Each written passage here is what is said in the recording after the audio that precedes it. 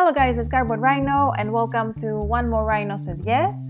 Today's game is one of the best war games out there. It's a great strategic puzzle. It feels fresh and streamlined. It's 878 Vikings, Invasions of England. The game takes place in the year 878 and players control the invading Vikings, the Norsemen and the fearless berserkers, or the English nobles who are trying to withstand the invasion, namely the housecarl and the thanes. Each player chooses a faction and takes the corresponding units and the battle dice and faction cards that are unique for each faction. The game is played for up to 7 rounds. During each round, all 4 factions will take a turn in random order determined by the color of the cube drawn for the turn. If the active player is the first Viking faction to take its turn in a round, they bring a Viking leader which comes with an army and they are ready to invade the coast. If the active player is from the English side, the reinforcements come according to the units pictured in certain shires, as long as they are not occupied by Vikings. Then the active player plays a movement card, which determines the maximum number of armies they can move and the maximum number of shires each army may move. An army must stop if it enters a shire occupied by enemy units, as it is battle time. In the battle, the defending factions have the initiative and simultaneously roll their battle dice according to the amount of units present, applying the results.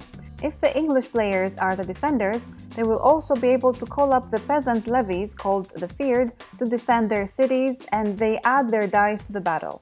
Then the attacking factions simultaneously roll their battle dice, and the back and forth continues until there is only one side remaining.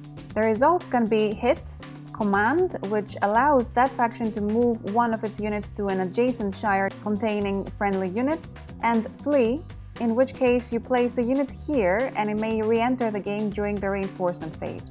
Every time a Viking wins a battle in a city shire, they place a Viking control marker on it. The Vikings win if there are 14 or more Viking control markers on city shires at the end of any round, while the English side wins if at the end of any round there are none. Alternatively, the game can end with a treaty. Each faction has one treaty card that they may play as a movement card and then place face up here. After round 4, if one side has placed both their treaty cards, the game ends and the winner is determined by the amount of Viking control markers placed at that time. The game offers a wonderful asymmetry with a different experience when playing each of the different sides and a clever and straightforward card and die system. There's a strong element of luck, but in the long term, it's the player's tactics that will determine the outcome.